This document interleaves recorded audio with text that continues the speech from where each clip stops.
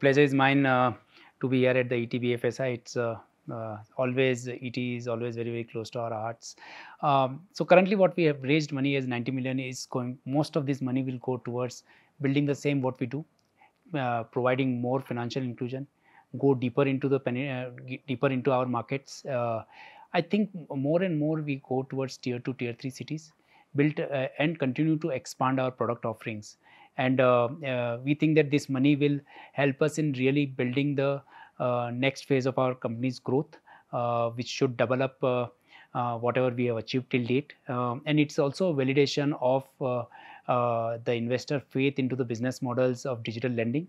And we believe that over a long period of time, this fundraise shall help company to become much larger, better into times to come.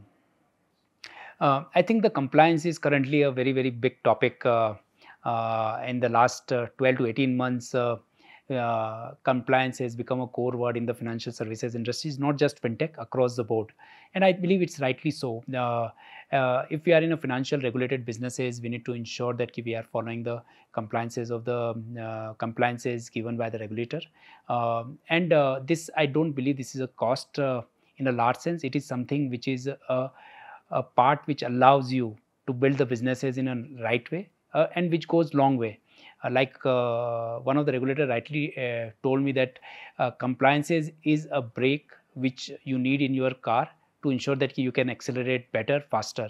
Without brake, you can't accelerate. And similarly, compliances allows us to build a very basic fundamental framework to build the company at a scale. Coming back to the point, how much compliance cost has gone up? Yes, definitely we need to add more people around compliances. We need to ensure that there is always a constant monitoring of things. But what we also realized by doing that, there is an immense cost saving in the way of detection of fraud faster, and various associated cost has come down. So the compliance cost in a way has compensated for the other other revenue leakages or the expenses leakages coming down as you start building a compliances function. As a company, we always believed that if we really want to build a very, very large scale financial services businesses, it can be done only with a reasonable profits.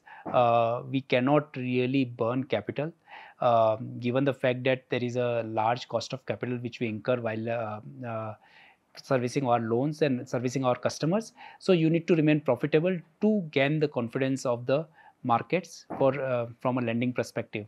And we believe that we will continue to generate profits in the next years to come, and that profit shall remain in line with the business growth which we see. And that's where we have raised this capital, to ensure that the growth momentum remains maintained, and it continue to evolve along with the whatever economic conditions and the market sentiments and the market positioning. So we believe that the profit is an integral part of the building a very, very profitable long-term franchise, and we believe in that very, very strongly.